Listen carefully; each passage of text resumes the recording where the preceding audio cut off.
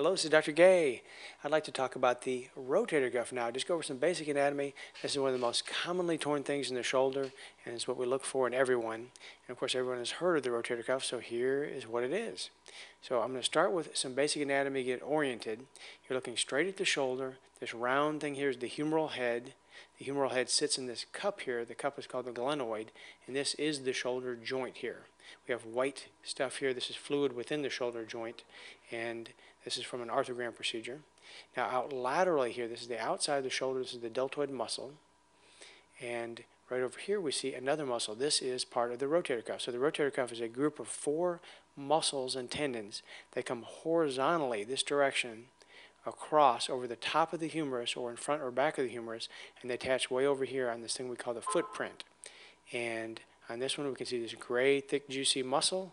This is called the supraspinatus. It comes horizontally, gets thinner and thinner, it turns into a black tendon, and then it again attaches right over here at the footprint. So a lot of times they're torn right from the footprint and retracted backwards.